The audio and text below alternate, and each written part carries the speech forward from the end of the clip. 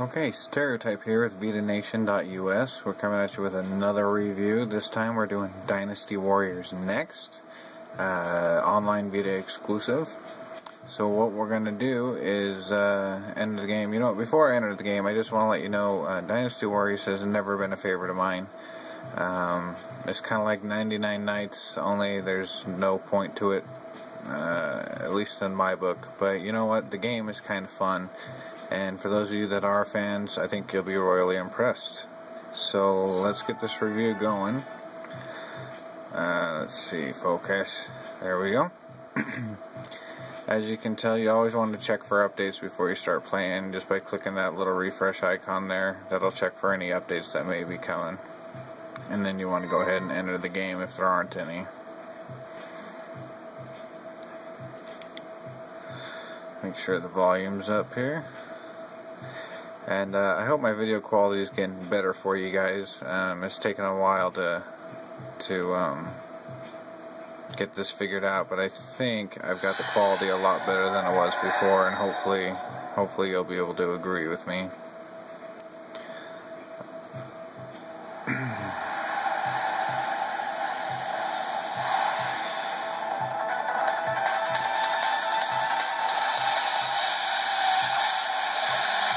So if you ever played Dynasty Warriors before, it's going to be the exact same kind of game. The difference is they have some touchscreen controls to make the superpowers easier. For instance, you'll tap the screen when you're being rushed, or you'll swipe the screen to do your special moves. Just simplistic stuff like that. And I'll go ahead and show you a few of those. Story-wise, there's really not a heck of a story here. They try to make a story. They try to, what's the word I'm looking for? They try to make it seem like there's a point to what you're doing, but in reality, there's really not that big of a point. It's just run to the next place, beat up 200-300 guys, run to the next place, beat up another couple hundred guys, and then you get victory. That's how it goes. So, let's just watch the intro video, and then we'll get to some gameplay.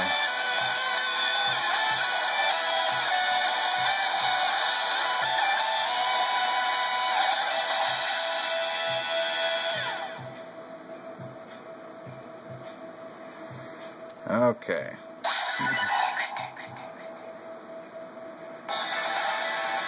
Alright, so as you can tell, I've already played through a little bit of this here, so we'll go to campaign mode. And continue.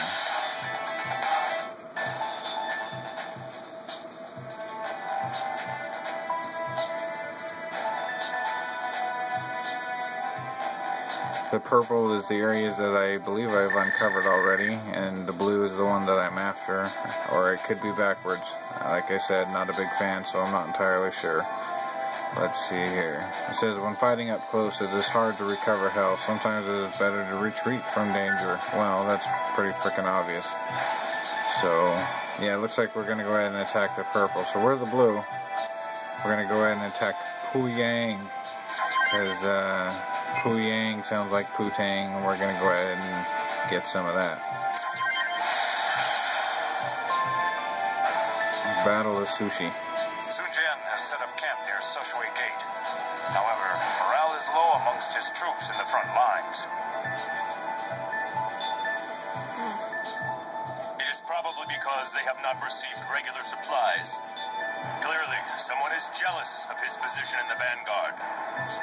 However, he isn't known as the Tiger of Jiangdong for nothing. I'm sure he has something up his sleeve.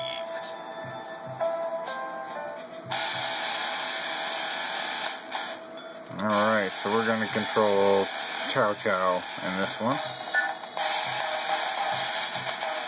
So we can go through and make battle preparations if we'd like. There's weapons, you can equip new weapons.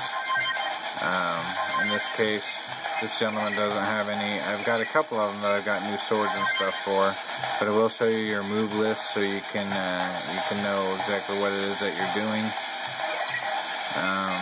And then you can go up to weapons and see what he's currently got equipped. Right now we got a broadsword. So what we'll do is just press X to confirm everything and go back here, conditions, victory conditions. You have to capture the enemy's main camp. You get defeated if the allied main camp falls. Simple enough. Unit info. There's everything about me and the bad guys. Kind of tells you what they got going for them or what you got going for you. The base info. This is going to tell you about your base and its constructs. It's also going to tell you the enemy's bases and what it is that you'll be taking down. So you got armories and depots, some dispatch areas, some outposts. And these are what you're going to be attacking in order to take over the main village, which is right there. In case you can't see, it's the one under my thumb. Okay. And of course, options you can adjust if subtitles are on. You can change the controller outlook if you'd like. There you can see the touch controls there. If you want to do your special attack, you touch both sides of the screen at the same time. He'll do that. Direct break will be just tapping it somewhere on the screen. And then the rest is pretty simple. You got your jump, your tag attack. Oh, and you can call in the horse. That's kind of fun. It's hard to get on the horse for some reason, but you can call him in. In some cases, you'll have to shake the PlayStation Vita, so if that happens, you won't be able to see what's going on, but that's what I'm doing, is shaking the Vita in order to replicate what I need to do for the special move that's going on. See, we can adjust the camera angles if we want to. Adjust the audio levels if we want to. We can even change the song. They all suck. Well, they're all Japanese anyway, so they don't suck, they're just not my style. Alright, so let's go ahead and begin a battle. All units, set out to destroy the rebel forces. We'll take out Sishui Gate and open a passage to Luoyang. I'll show them what this old tiger from Jiangdong can do. Let's go, my loyal compatriots. Together, we shall be victorious. Leave it to me.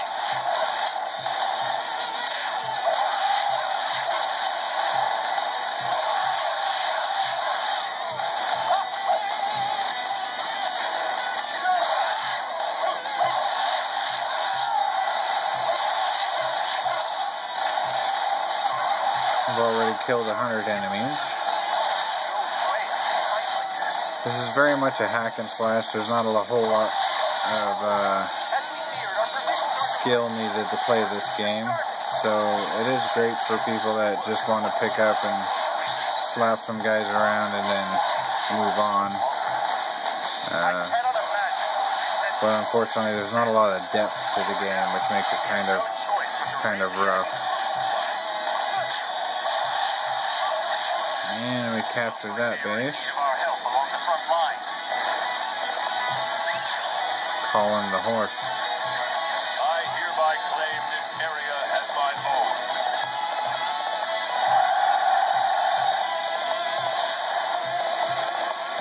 I went right this way. Alright, we can't go that way. Let's see if we can go through camp.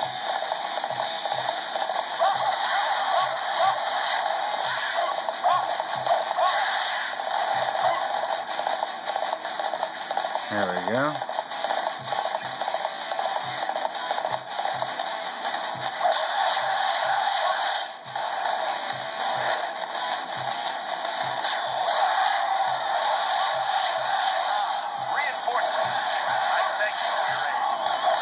The video's getting kind of blurry here. There's a lot of action, but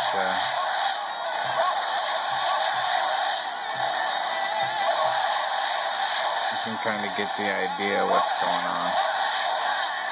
Yeah, I might have to go back through and redo my old videos with this new camera and see if I can't get some better quality out of it.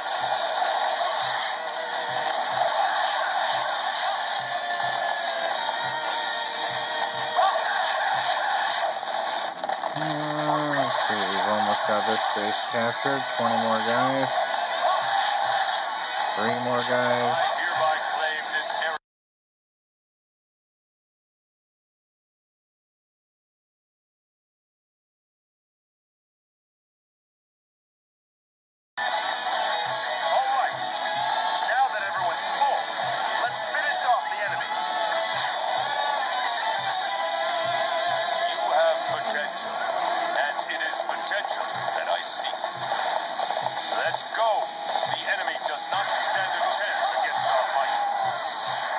In an ambush, you want to go ahead and touch the screen.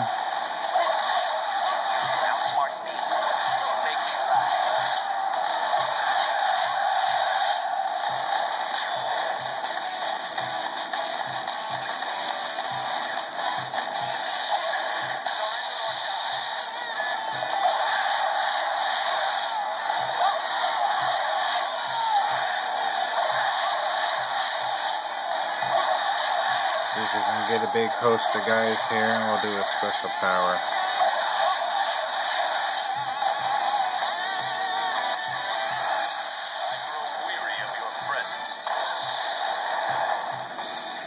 Alright, so it wants me to touch the rear touchpad on this one to attack.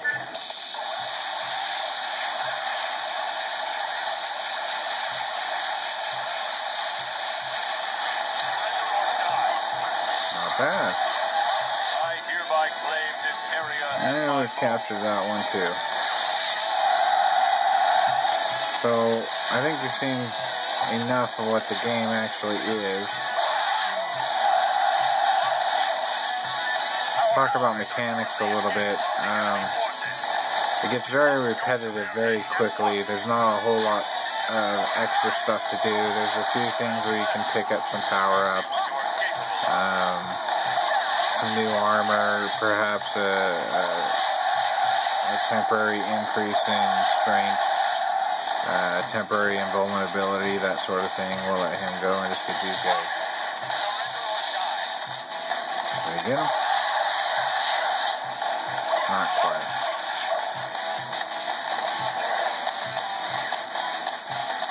Here's some more.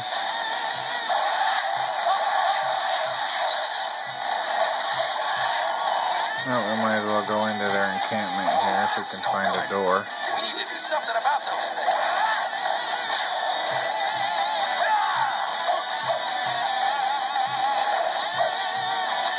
There we go. Armory benefits. Armories enable the attack of your troops and officers to increase for a set period of time. You do not want these under control of the enemy. Capture as quickly as possible. Okay. As you can tell, they barely swing back. I mean, I think I've been hit maybe once in this whole fight. And this is on normal difficulty here.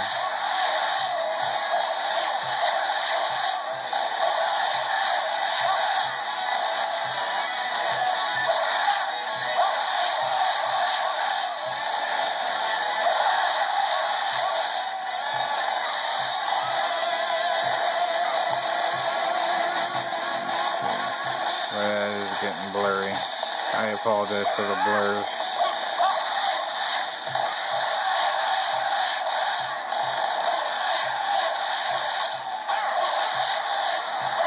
And we captured that one too. So, that should give you an idea of what Dynasty Warriors is. For the simplicity of it, it makes it easy for just about anybody to get in and play. There's not a lot of blood or gore. It's just sword fighting, so, you know, to let your kids play it if you're worried about that sort of thing, it's really not that big a deal. It's sword play, but it's really not that violent. It's just swinging a sword and they kind of fall over. That's about it. I give this game a 6 out of 10. It's not one that I would run out and purchase right away, but if you're a fan of Dynasty Warriors, it's definitely worth your time.